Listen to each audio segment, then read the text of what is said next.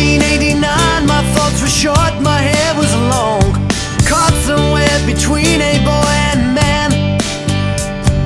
She was 17 and she was far from in between. It was summertime in northern Michigan.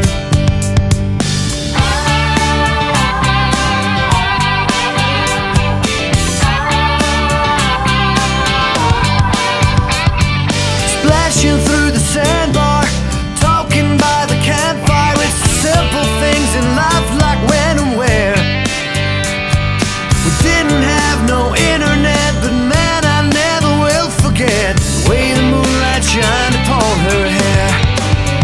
And we were trying different things, we were smoking funny things, making love out by the lake to our favorite song, sipping whiskey out the bottle, not thinking about tomorrow, singing Sweet Home Alabama all summer long.